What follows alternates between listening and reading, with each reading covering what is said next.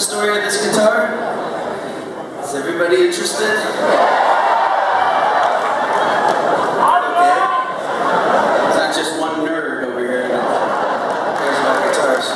This guitar is a Cal Croydon. It's from the 30's.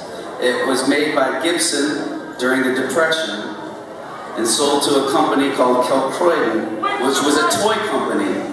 And they kept their toy makers employed painting on these guitars.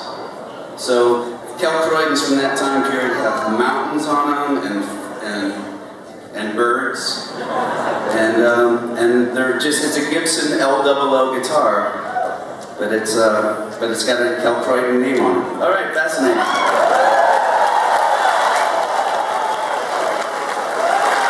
If you find one, buy it, or don't buy it.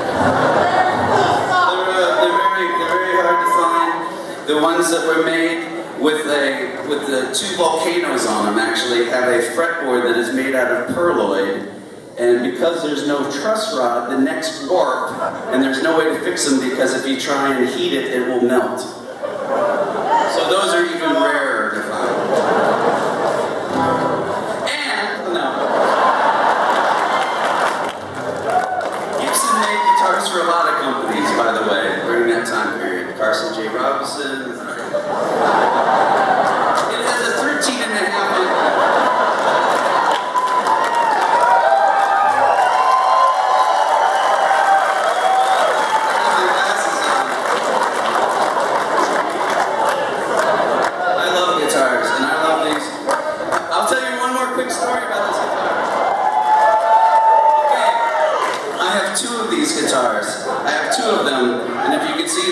There are dots on the chest of these birds here, okay? The other one I have, the dots are perfect, like they were done by the most meticulous hand painting a Fabergé egg or something. They're so immaculate. This guy was drunk. It was Friday. He was pissed off. He was working the assembly line. He didn't care if this guitar looked like shit or not. It was just... So that's why this one is out on the road, because the birds look like crap.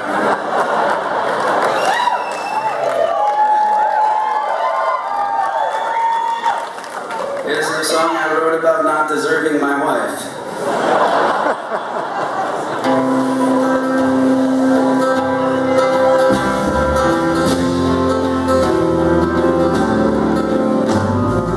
All this been said, really all my life.